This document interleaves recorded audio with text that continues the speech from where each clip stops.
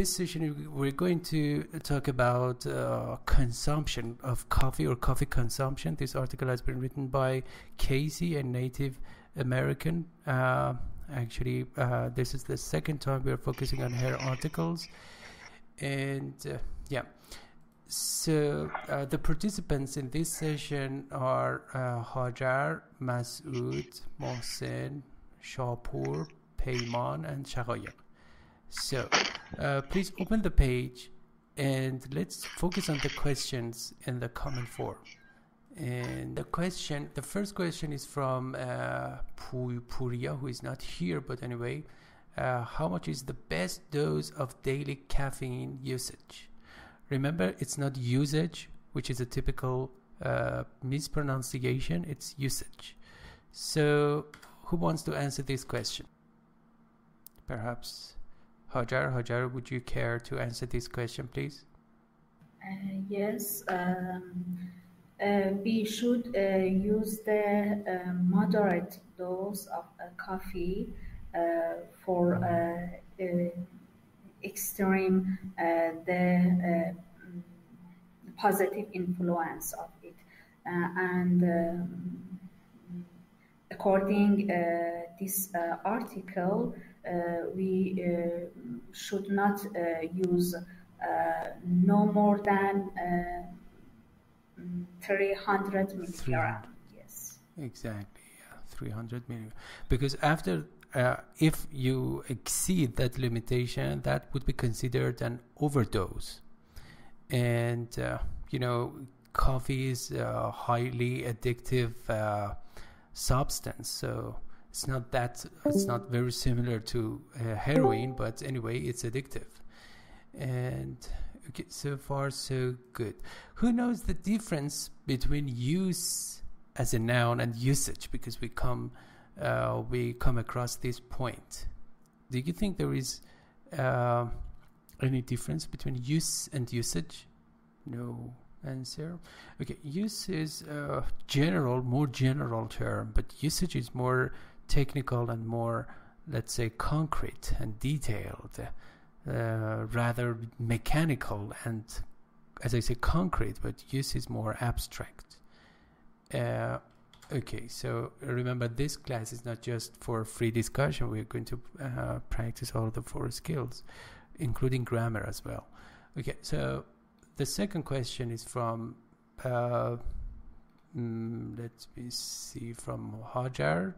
How coffee can help improve focus while preparing for your assessments?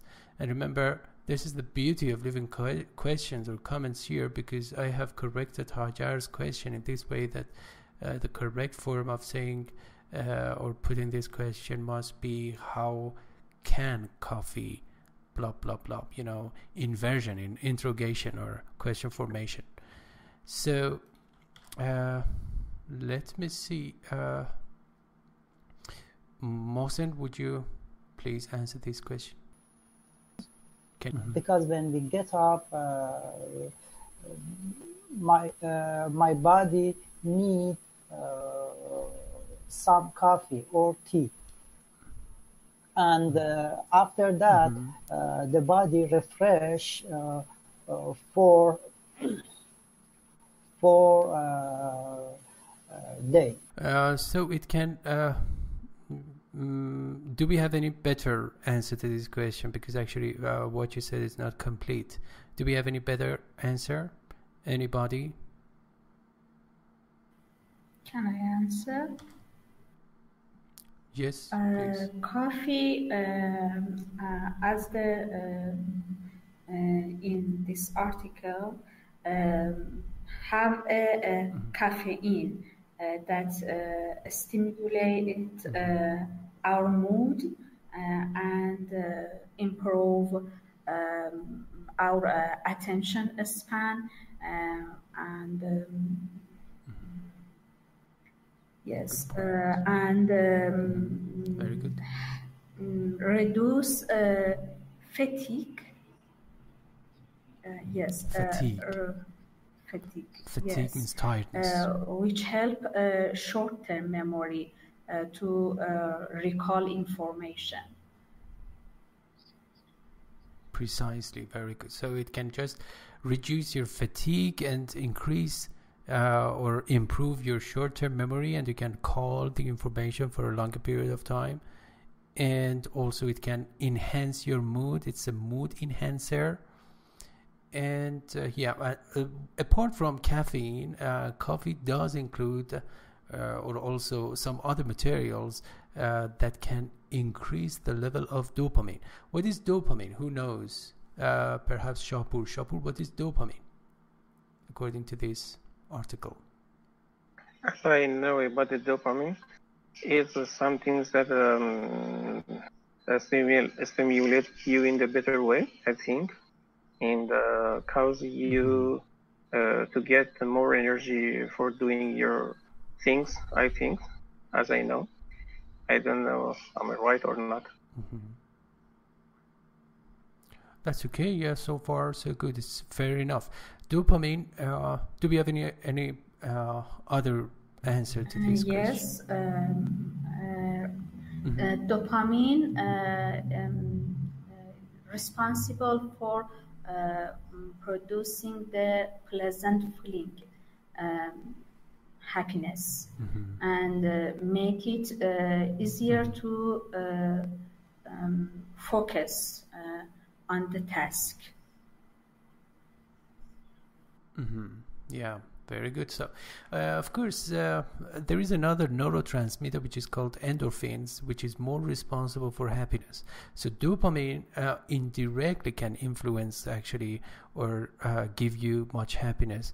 The dominant task or responsibility of dopamine is just for the sake of giving you a sense of reward and motivation. You feel motivated to do the things that you should do. And so dopamine is basically responsible for that. Endorphins is responsible for happiness. And of course, there are many other neurotransmitters such as oxytocin, norepinephrine, and many others. But in this article, just dopamine has been mentioned, which is definitely activated and let's say promoted with the help of coffee. Okay, so far so good. I don't want to speak a lot. So let me. And what about attention span?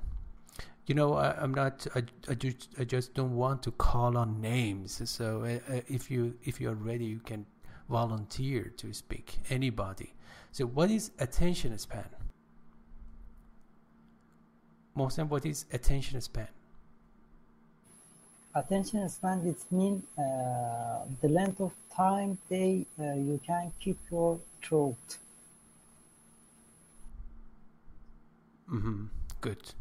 Yeah, this is the, let's say, threshold of your, let's say, mental ability to stay alert and to learn things, to just manipulate the information in your mind mentally. So this is attention span. And what is the average attention span in humans, which was mentioned in the article? Can I? Yes, Masood, you can always.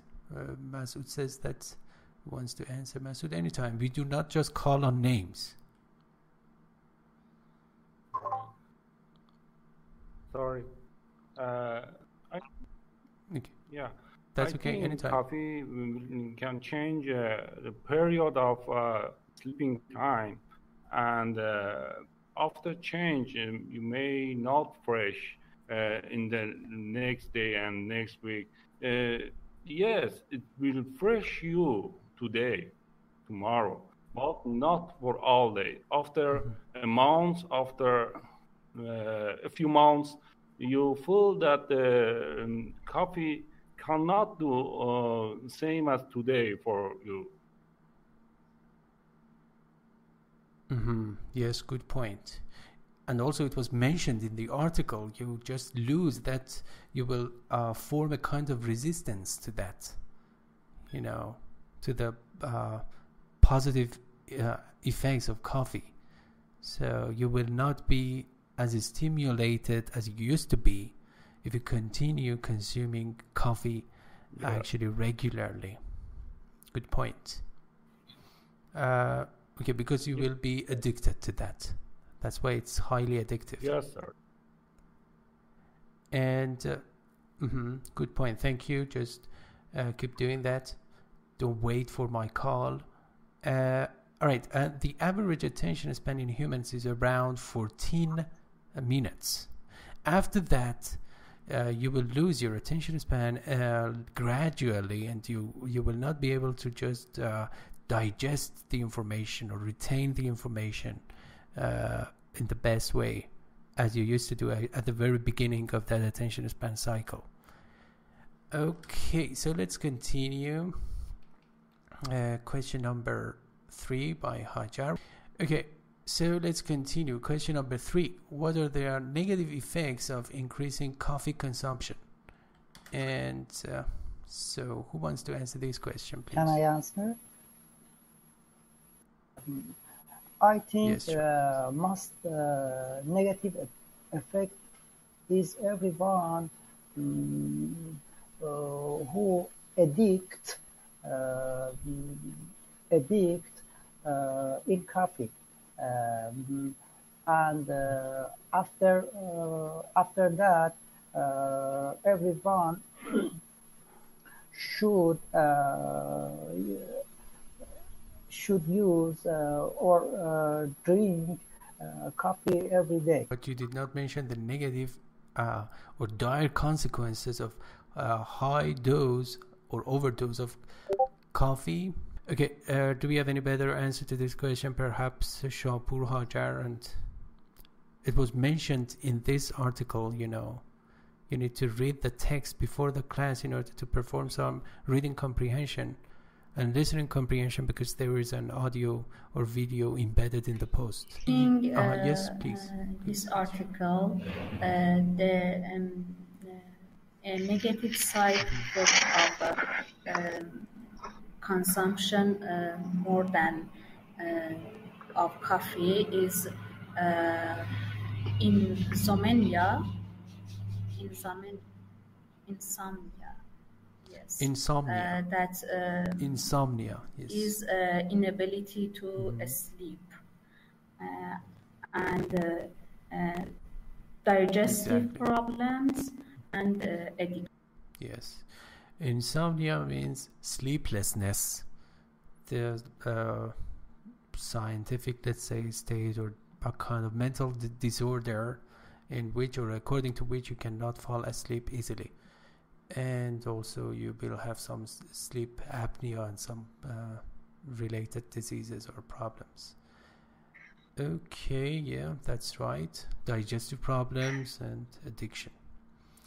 All right, now the next question is from Mohsen. Which is part of memory? Remember, this is the original form in the comment. Which is part of memory more important? And I have corrected it in this way. Which part of memory is more important?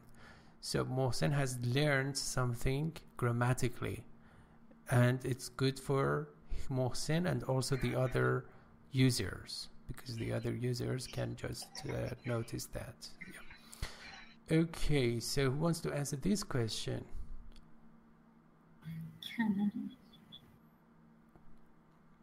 Yeah. We have two types of memory. We have the long-term memories and the short-term memories. Yeah, Shapur, do you? And in the long-term memories, the things remains more and more, and in the short-term memories, it doesn't working so a lot. For example, when you want to learn the vocabulary, and if it's located in your long-term memory, it will help you for years and years and use it, and short memory doesn't work well, as I know.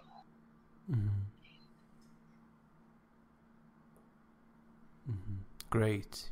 Yeah, very good. Which type of memory does coffee influence? For influence, long-term or short-term? Well, yeah, I mean, in short term, the effect of coffee will be on term. which type of memory? Short-term or not? Short-term, yes. Exactly, yes. Yeah, right. So coffee will influence, or let's say will make you alert, because it influences your short-term memory, and it has a transient effect. Don't think that, for example, if you take a cup of coffee, so you will be alert for 10 hours. No, it has a limited, let's say, influence or transient influence on your short-term memory, and after that, actually you need to perhaps, for example, take another cup of coffee. May I ask you, Professor, Okay, how much do you believe in the use of the consumption of coffee? It was mentioned in the article around 300 milligrams of Because coffee. when I was at the university, it is their normal dose. And I saw whole grass I used for it, and it has no any addictions for using them. But I didn't agree with using of these materials, because